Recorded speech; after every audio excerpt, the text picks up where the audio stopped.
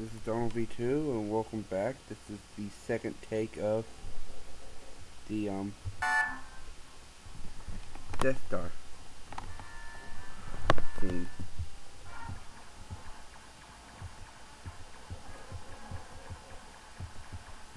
And no, I will not be using save states at any point during this thing.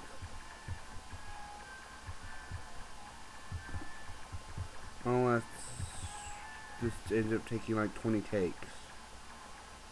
Then I just won't post like 10 of them.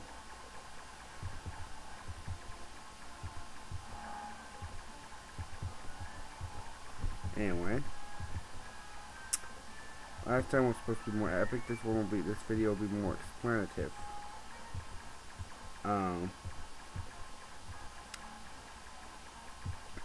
Well, the mission here is, as I tried to say, the controls are really annoying. I don't even understand them really. You can't really turn all the way around. This ain't like you got full flight over this thing. Even though I think there's enough probably enough location on this thing for that with the way you angle in this area. For some reason, I think you should be able like to fully turn around, but that's just beside the point. I want to drive straight so I can destroy any tower that might be in my way. So I can get out of here and get to the next section. Come on, one more tower, one more tower, one more tower. Yes! Now the fun part. With all my lives. And by fun part, I mean I hate this level. Really hate this level. This level brings back bad memories. Even when I played this game when I was a child on easy, this gate level still gives me bad memories.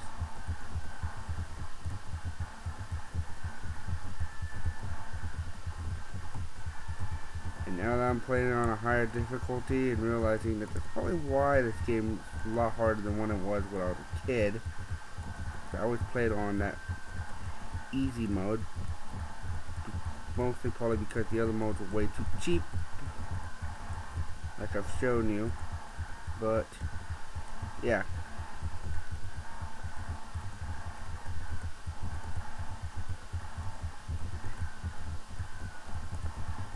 Anyway, moving on. Alright, 3,000 points left. Oh, I want to die. I know I am. There you are. Dang it. I cannot. Dang. I can't get any leverage on him at all. I forget if I'm actually supposed to destroy him before the timer runs out, or what I'm supposed to deal with that is. I think I'm supposed to actually destroy him.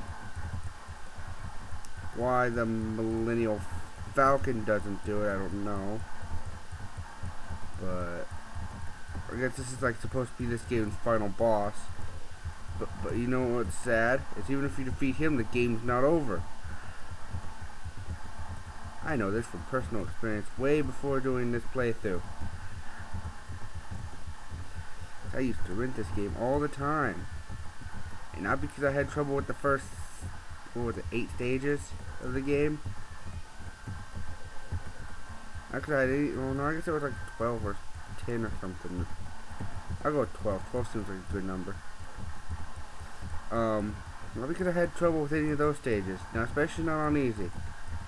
No, I usually got past those stages without much problems. Much, I say. Because I still had some problems with... Thank goodness.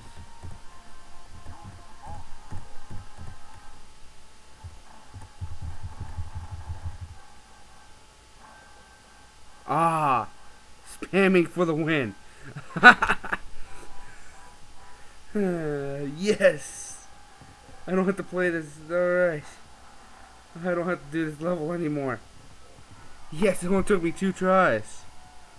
That was 1 in a million, or spamming like 10 shots at once. Oh my gosh.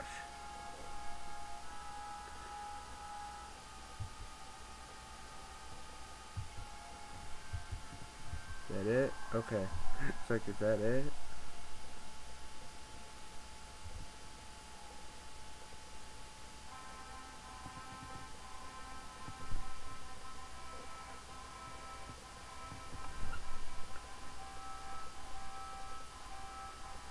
And now the ending.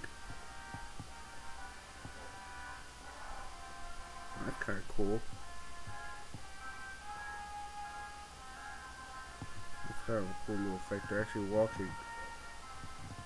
Congratulations, you have destroyed the Death Star and won another victory against the evil Galactic Empire. The Imperial forces have retreated and you have brought freedom to this part of the galaxy. But be careful, for the Empire might strike back. And remember, the Force will always be with you. The Empire might strike back. Wow, that's not foreshadowing at all, is it? Wow, wow. Okay. There's credits.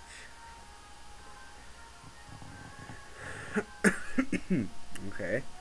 Well, I guess like I usually do with my playthroughs, I usually give a quick review of my bad points, good points of these games. Good points. It does a really good job of replicating the storyline, I think. Although adding enemies and taking away certain scenes. Although if you don't have that, you really couldn't really make a game. It'd just be, might as well just watch the movie then. Because you really wouldn't have a game if you didn't add a few enemies and stuff like that. Especially if it's historically correct. Unlike adding enemies to Jason, but adding enemies to a Jason Voorhees thing, but that's beside the point. The point is that even though this game kind of deviated from the storyline a little bit, it did it in a way that kind of made sense. Bad parts, and this is from playing it on normal mode.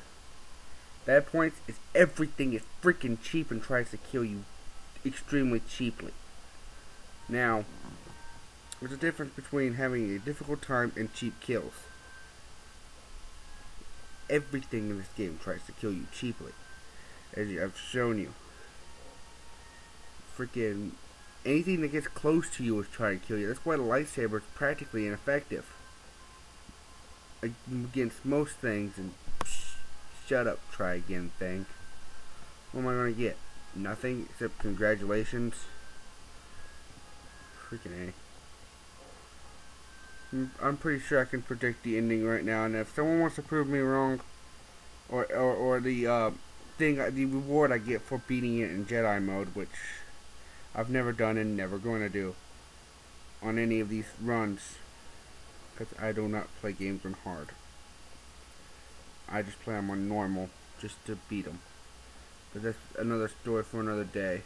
But if anyone wants to prove me wrong, this is my guess of what that thing is. It's going to do the same thing all the way through till this point where it says try again. It's going to be like, congratulations, you beat the game in Jedi mode, or something very similar to that.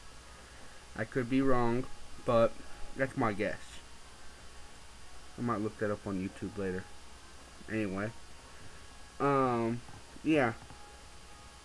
I mean, like, even the last couple of stages were really bad with the cheap things, where you had the odd view and you really couldn't control your ship at all. Or you really didn't know what was going on. I mean, it kind of threw you into the last bit without even letting you know what's going on. Which really hurts when you're playing through this game. Like, as a kid, I remember I had to play through this game like 20, 30, 40 times in order to beat it. Most of the time it was because of me having problems with either the Death Star, or I remember having problems with the bar scene, kinda.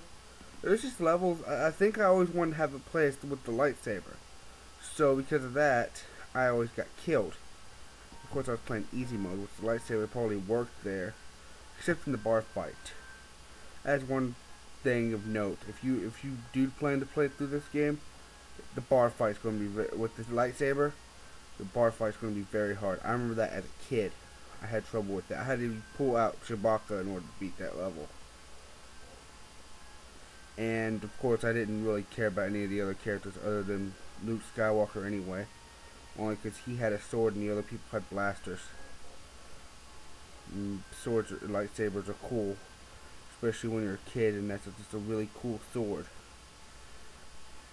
But anyway, my score I guess I'd give this game is probably a 6. Mostly because, oh yeah, another negative thing is the fact it has no passwords. Which this one's kind of short, but still, this game is ridiculously difficult, especially without passwords, especially having to start from the beginning of the game every time you get game over. But yeah, I'd give this game about a 6 out of 10. Mostly because of the cheap hits and the no password thing, which is fixed in the next ones. Well, this is Donald V2 signing off, and I hope you enjoyed this video, and if you liked it, please subscribe. Have a good day.